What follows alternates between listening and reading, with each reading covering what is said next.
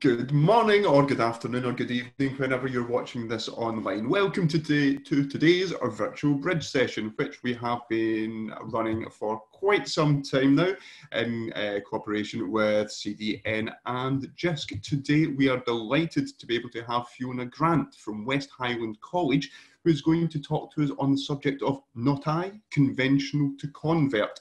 This seems especially timely given the traumatic experience that many of us have felt as we've been removed from our classrooms and our usual personal comfort zones.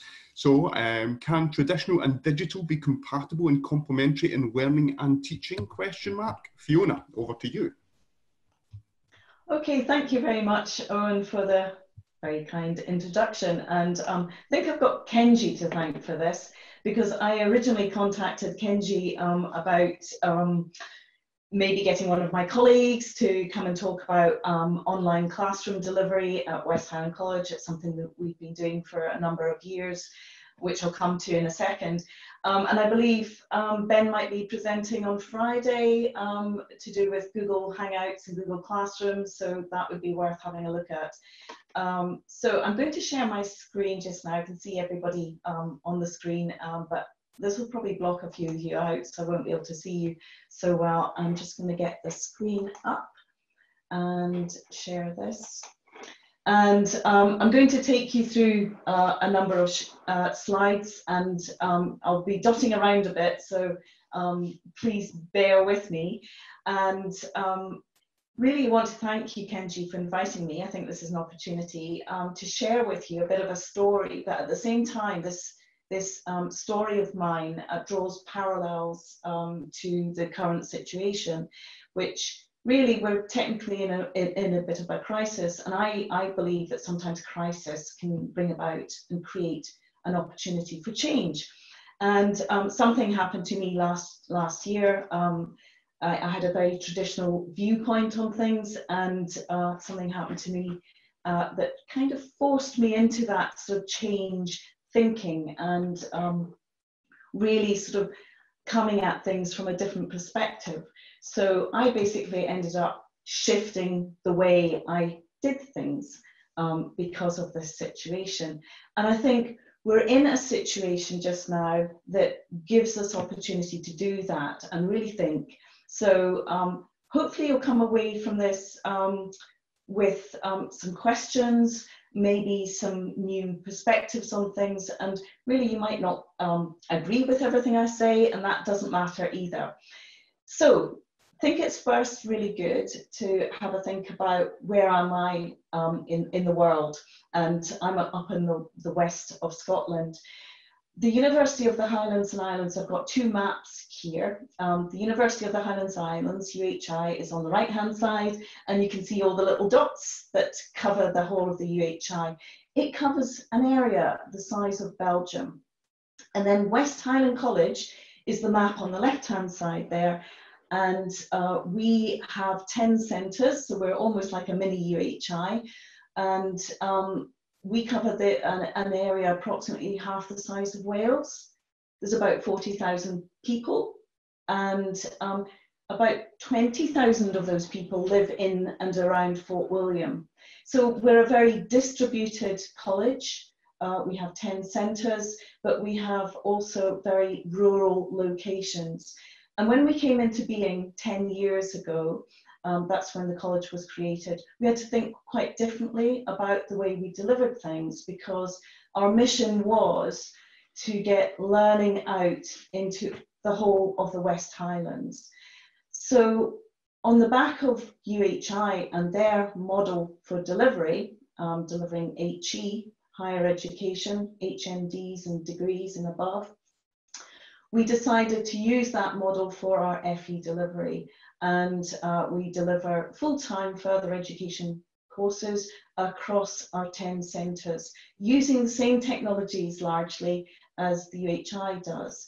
We do the same for our School Link programme. Some of our schools are very small, with less than 200 pupils. So you can imagine for them to have a choice of curriculum. The college is a good partner for that. So we deliver into our schools using Google Hangout and Google Classroom now, but we use the technologies as a way of delivering learning and teaching.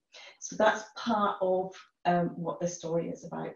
So, as I said, I work full time for the college, and I am also a student, and my area of interest is digital pedagogy. And I am also a cyclist, and this is really part of my my story. Why am I a cyclist? Because I love the social aspect of cycling, and I love the outdoors, and I think those two things really got me into cycling. This is a small group of cyclists. I got a group going in Calacan. You can see the Skye Bridge, which is a good picture for today's bridge session. And we got this group together, which really encouraged more females into cycling, and that got going last year, actually, at the beginning of the year. So cycling, as I said, I'm quite an avid cyclist, and I would call myself more of an endurance cyclist, but I don't do as much of that just now because I just simply can't fit it all in. I love a sense of adventure. And actually in 2016, I cycled around the whole of the university. I joined all those dots up, and I used my 2 wheels and Calmac ferries and Northern Ferries line. It was absolutely fantastic to get around, meet my colleagues in person, because it really got me to understand the diversity of the university by doing that. As I said, I have many friends, and we do a lot of cycling together. They're both male and female. My male friends seem to disappear in the wintertime. Now, I talked about being a traditionalist and a conventionalist. I believe you cycle outside, but in the wintertime, all my male friends seem to go indoors and into hibernation, but they weren't really. They were doing all their training on a turbo inside.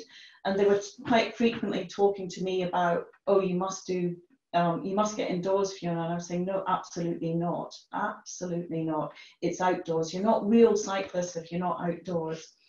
So anyway, we had a lot of these conversations. I'm quite a strong cyclist, and I guess my best result was really in 2018 when I managed to cycle on one of the sportives and come first female, and that was the one for me. It's a close one to me. It's the Applecross run. It's about 90 miles and a lot of ascent, and over that famous hill to Applecross.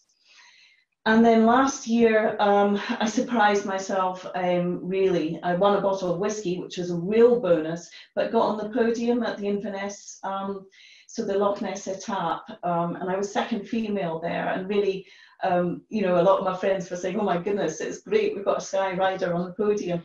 I don't know if I'll ever manage to do that again. I've got age against me, but no, that was quite a feat.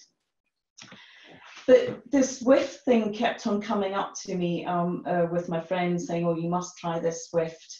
And, you know, I was kind of poo-pooing it a lot of the time. And even down to the point, I was so opinionated and very much stuck in that sort of paradigm of having a way of doing things and sticking only to that way of doing things.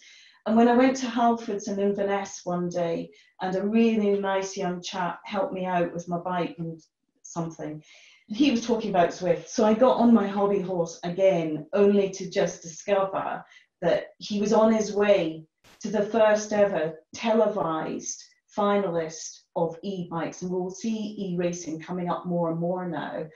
And he came third or fourth out of thousands of cyclists across the world.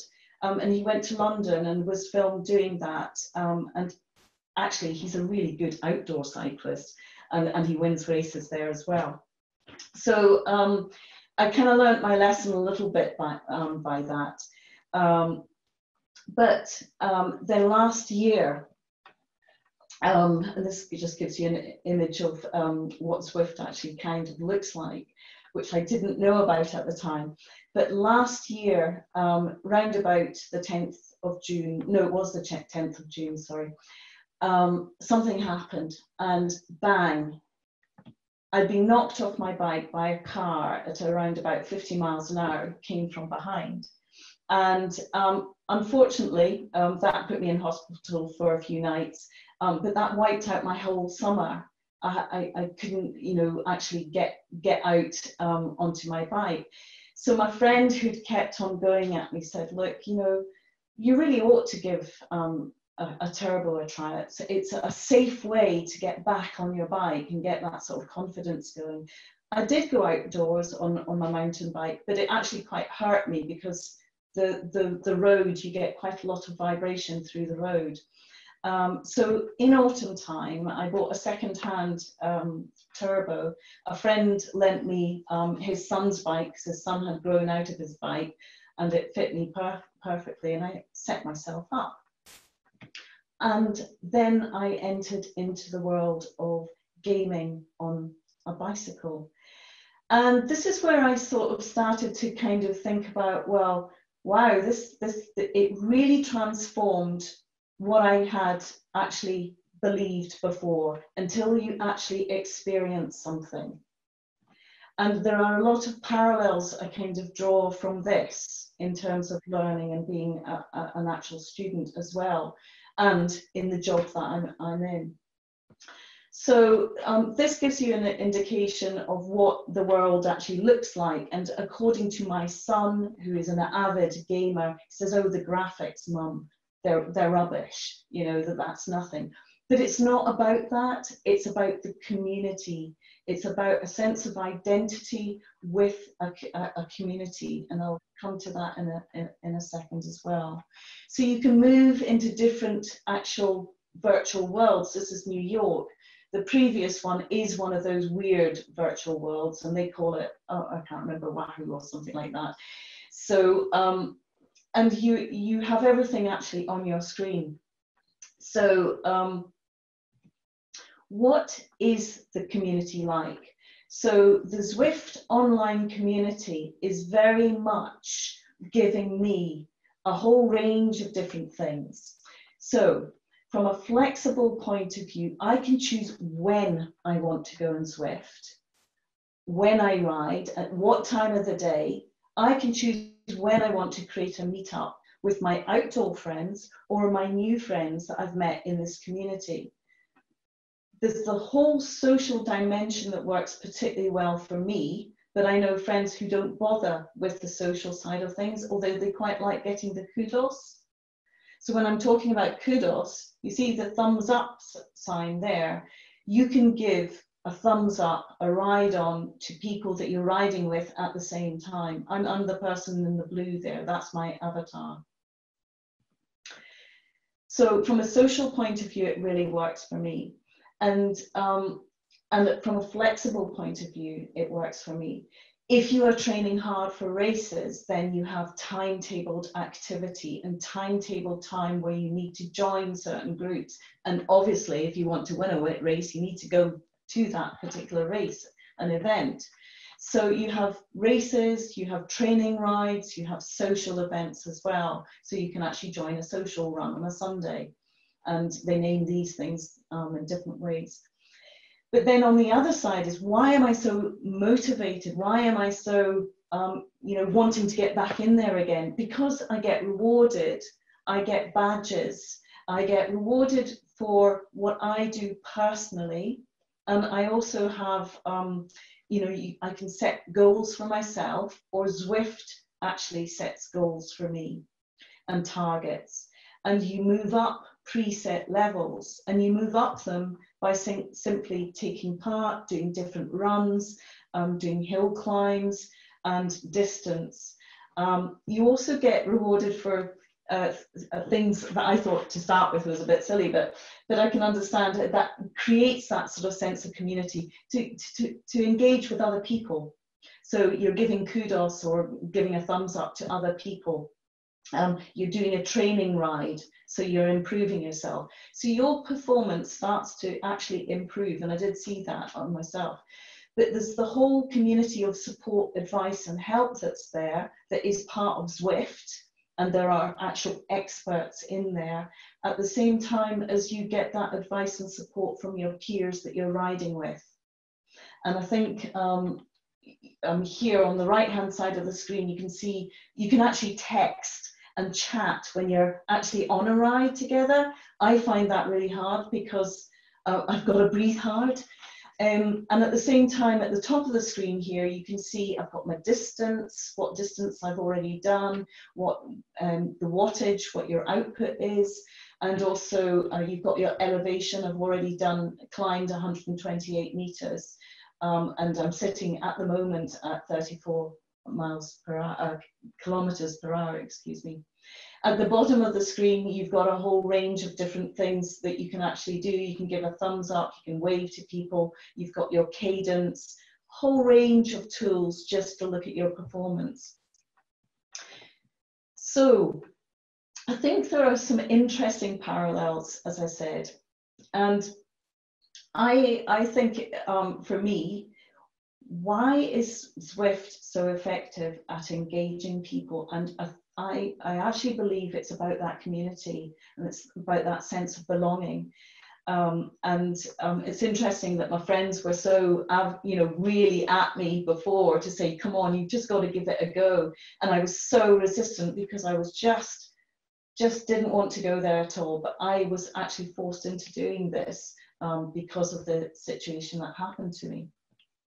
I think there are some parallels and some relevant theory, like there are with lots of things that are relevant to this particular system. And even going back and thinking about, the psychologist, philosopher William James, and how the identity theory and that sort of community and sense of belonging even comes into play. But I've chosen a couple here, Vygotsky, the Russian psychologist, and I think that for me, when I think about Zwift and also in learning, so the support, the advice and the expert, that very much links to Vygotsky's theory.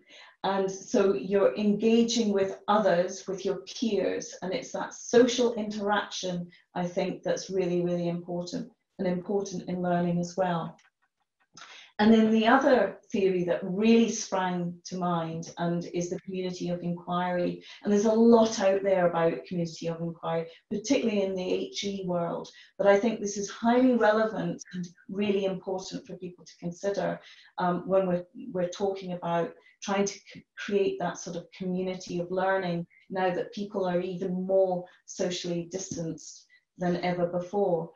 And one of my colleagues from Inverness College, I think, was speaking earlier a couple of weeks ago, Alice, she was talking about the human side of learning and how important it is to have that human presence.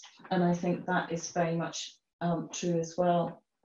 So there's a lot you can find online about Garrison, Anderson and Archer's model, and I think it is highly relevant. So what I've done is I've sort of transposed the Zwift community into the way I see how it just kind of fits and mirrors very much with the way we're thinking about an online student community. And I don't see an online student community being anything other than just another dimension to a physical campus. Whether you're coming in to learn in a construction workroom, and some of your time will be in a sort of physical classroom, or indeed some of your time might be in an online classroom. And then it's about also providing flexible learning time. But I think that needs to be very much scaffolded and directed, so that helps particularly our FE students. You've still got this learning to do in this particular week, but this is a little bit of direction in and around that. And then of course our guidance staff and our teaching staff are there on the side at all times to support and advise and to help students. But I think by finding a way in and around setting goals, setting targets, finding ways of rewarding students and keeping them motivated, you can provide a really good experience. And at the end of the day, this is about good learning and teaching and finding a space where students can come and get that real experience. And I think in today, what we've got coming up and coming back to college, I think there's an awful lot of questions there that I would be, chatting to our own staff about. So coming back to the point at the beginning, traditional and digital, compatible and complementary, yes, I believe they can be, and there's a really good example of that. I like reading books, but I'm quite equally happy to read a book on a digital device or an article on a digital device. And in fact, the digital just provides an easier way to sometimes find information. So what is possible? And these are questions I just think would be good to put out there. How do we need to design our learning and teaching? What is the pedagogy? And I forgot to put that up here, sorry. Pedagogy is really important. What about the spaces for learning? And spaces can be online spaces as well as physical spaces.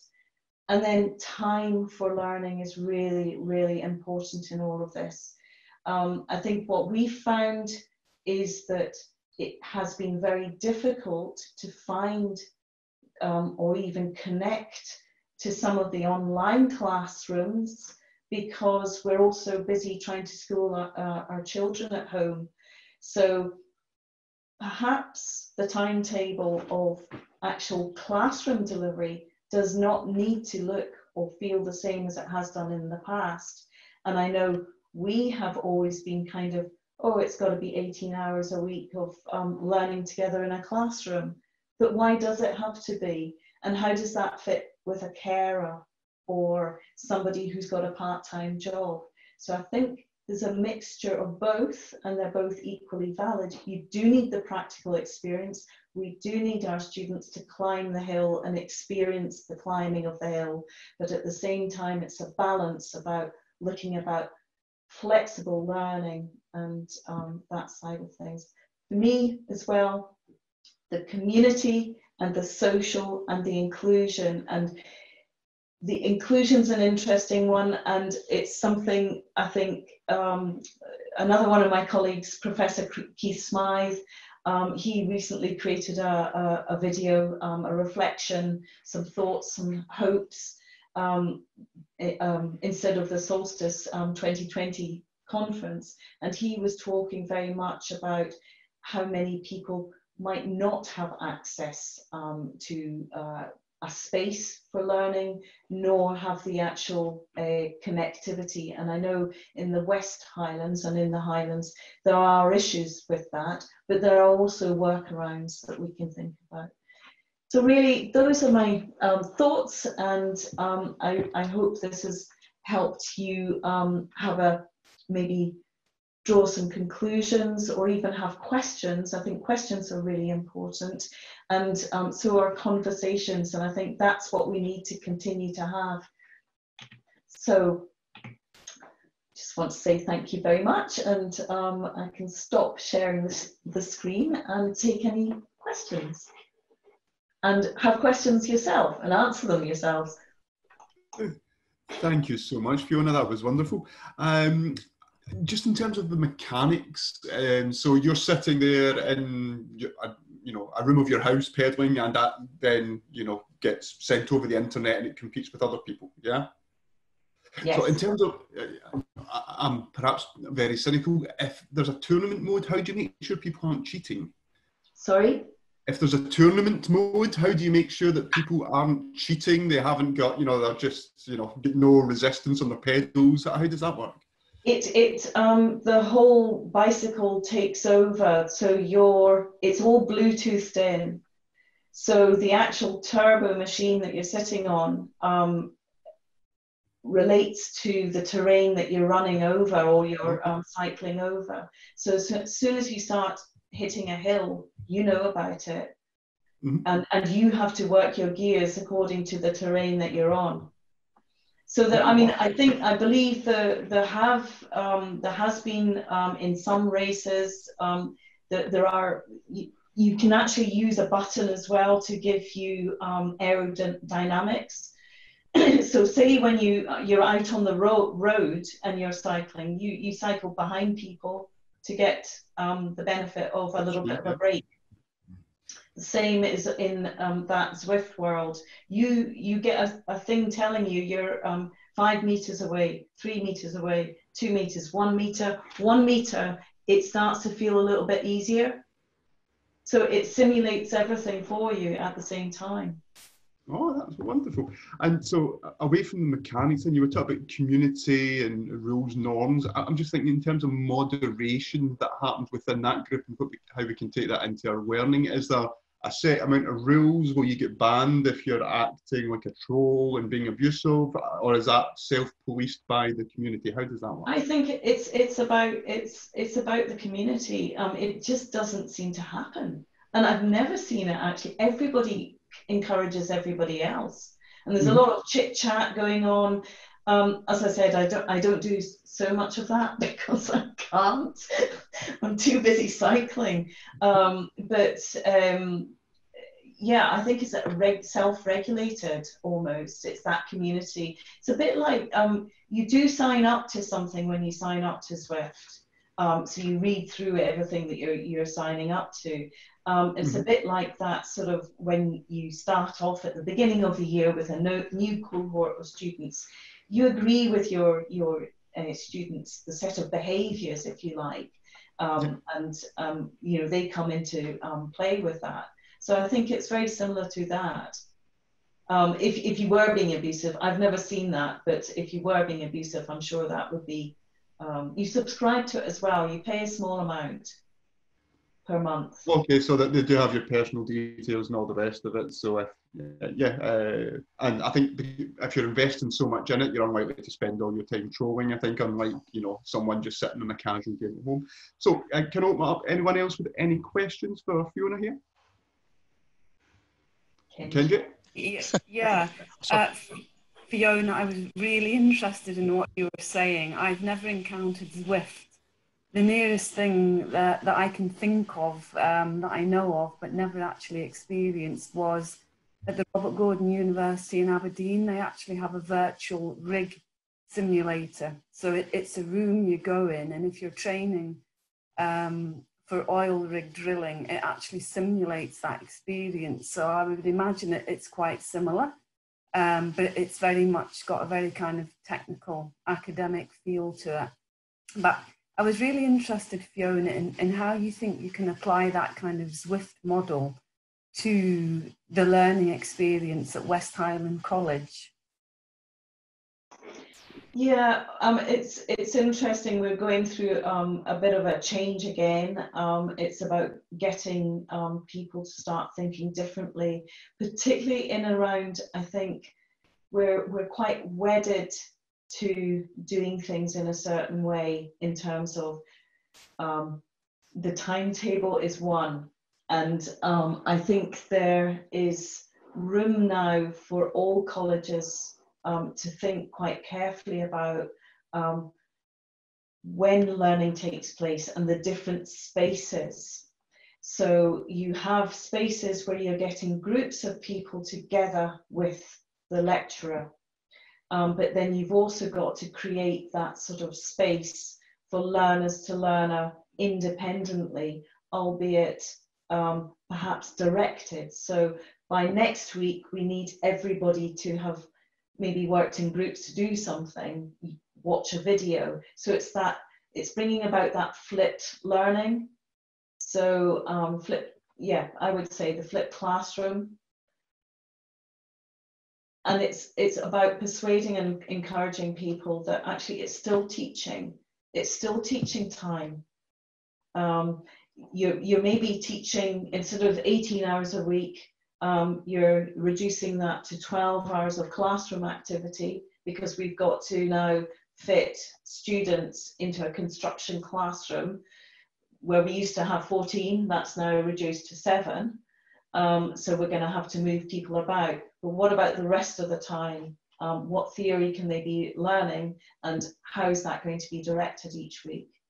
but giving them the choice as to when they do it. So that's one way of looking at things. But I think, again, we've got to get people on board and staff on board and teaching staff on board as to the fact that this still requires teaching, still requires a little bit of structure. I think we all need structure around our especially just now, around our chaotic lives. Thank you, Fiona. So thanks, Kenji. I saw that you said you had a question. Just a very quick question. So I really like this idea as to how can we look at this example and how does it apply to learning and teaching. So various really interesting aspects to it. One I wanted to focus on is there's a lot of feedback to the student around the data about how they're performing, how well they're doing, where they need to get to reach the next stage. So that plays into the amount of data that we should be giving to students potentially. But one important aspect of the gamification, which you kind of talk about in this context, is there is a strong element of competition in this example. And I wonder, do you think competition has a place in learning and teaching in a college university context? And if there are some difficulties with that, do you have any ideas about how we could take advantage of competition but not disadvantage the students that we work with? I think there is a place for that. I think it's something that we have to be quite careful about. I think most people, a lot of people, I was the same. Oh no, I'm not competitive at all, but I am. I know I am now. Everybody says I am. But the people naturally want to improve and want to see themselves getting a little bit better. And there is a strong element of competition there, but equally I have a lot of female cyclists, more so than male cyclists, that aren't so bothered about that. They're the ones that will give you a pat on the back to say, you know, well done, you've done really well. There's another Queen of the Mountains, they're called, in the world of cycling. So I think it has to be very careful, but one of the things with Zwift, I think that's really good, and it's in other social media. Strava, you may have heard about. So Strava, you can record all your rides outside, and you've got, you know, where you've been and everything. It's about your personal record, and that's what comes up. Nobody else sees that. It's the fact that this time I've been on and I've beaten my last time. So this time I've done this piece of learning a little bit better than I did it the last time. And when you think about some of the sort of more automated learning that you have when you're working through sort of like a test, I'm just thinking of something like ECDL, for example. You're doing your word test, you're doing your practices. You get that immediate feedback to say, okay, you've got 65%. These are the areas that haven't worked quite so well. So, and then the next time it comes up, you've done that a bit better. So if there's a way of sort of giving you that reward, that little sort of thing to say, well done, you've done that better, that's that bit completed. But I think it has to be very careful, because not everybody, you might end up with some students that are disadvantaged because of somebody will always be at the front. There'll always be somebody out there running the race. And I'm thinking back to primary school days. We used to have a lot of sport in primary school, and nowadays, or certainly when my son went through primary school, the element of competition was brought away. And I think that is a shame, because some students respond particularly well to competition and doing better and being seen to have done better. So I think it's a fine balance, and I think we need to work on that. Okay, excellent. So we're getting near the end of the limit of the YouTube recorded video part of this. So we will bring the formal proceedings to a close. We'll say goodbye to everyone online just now. So goodbye, and thank you for joining Virtual Bridge.